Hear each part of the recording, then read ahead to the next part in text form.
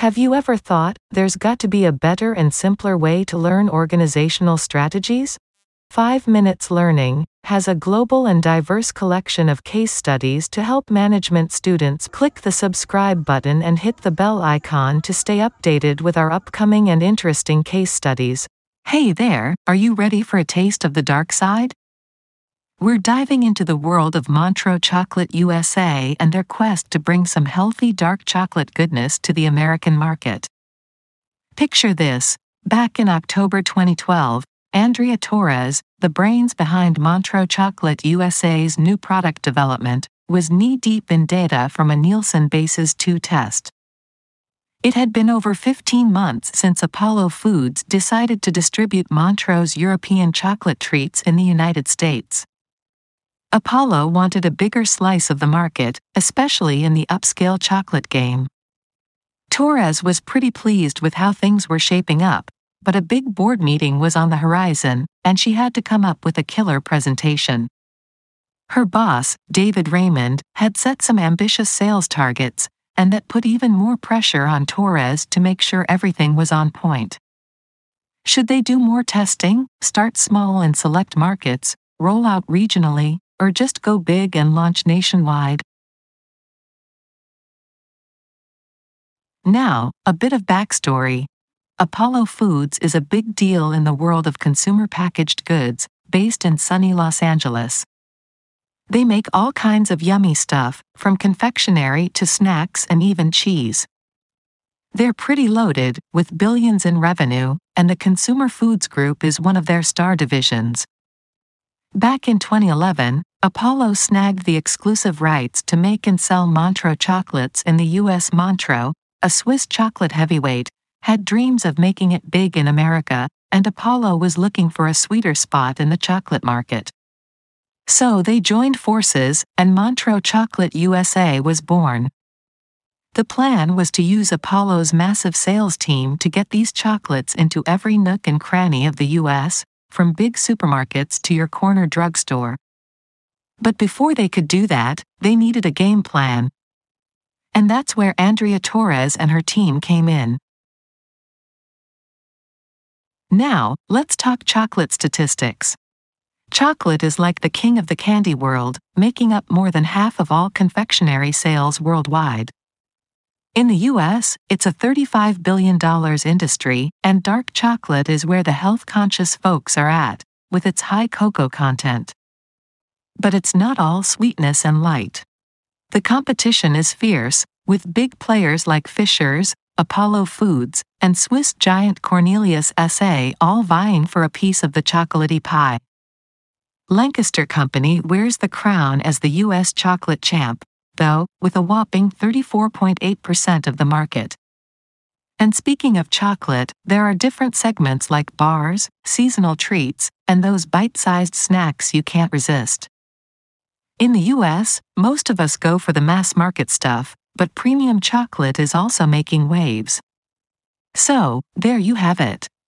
Montreaux USA is gearing up for a big debut in the American chocolate scene.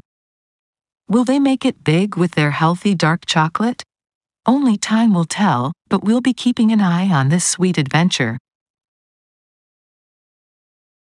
Let's dive into what makes us crave those delicious chocolate treats and how Montreaux USA's new product development team is whipping up some exciting dark chocolate options for us. So, here's the scoop.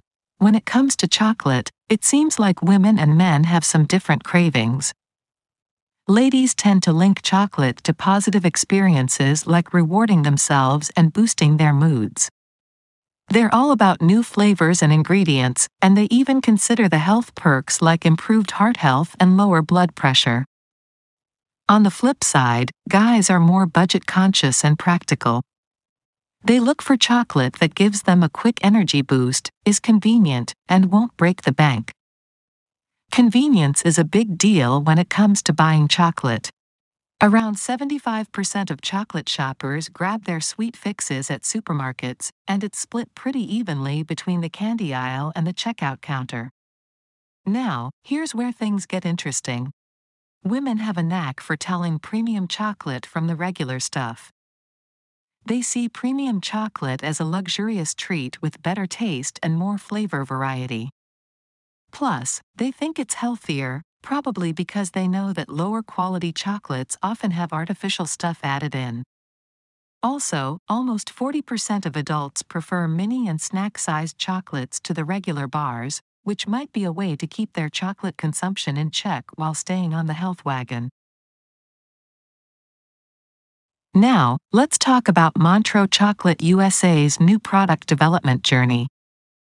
Their mission was clear: take Montreaux chocolates nationwide in the US and cook up some new chocolatey delights. Andrea Torres and her team decided to focus on dark chocolate, especially with the growing interest in health and wellness. They teamed up with Nielsen Bases to put their dark chocolate dreams to the test. Bases is a big deal in the marketing world, and they know their stuff when it comes to launching new products. They had 12 factors that could make or break a product's success, and Montreaux wanted to make sure they nailed every one of them. So, they started with an idea screening test, where they narrowed down 45 ideas to the top 12. Dark chocolate with fruit was a crowd pleaser. Next, they went for a snapshot concept test to get a sneak peek at how these ideas would perform in the real world. 5 dark chocolates with fruit concepts made the cut, with flavors like blueberry, pomegranate, and cranberry stealing the show.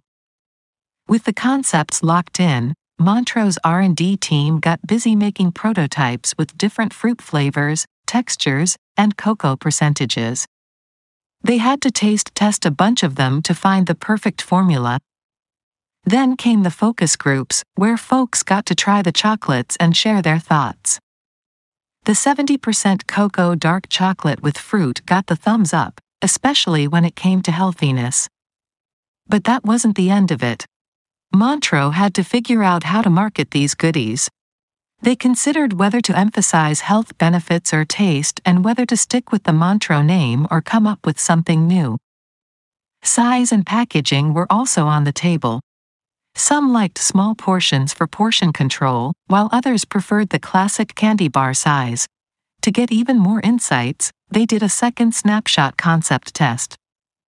This time, they tweaked the messaging and packaging to see what resonated best with consumers.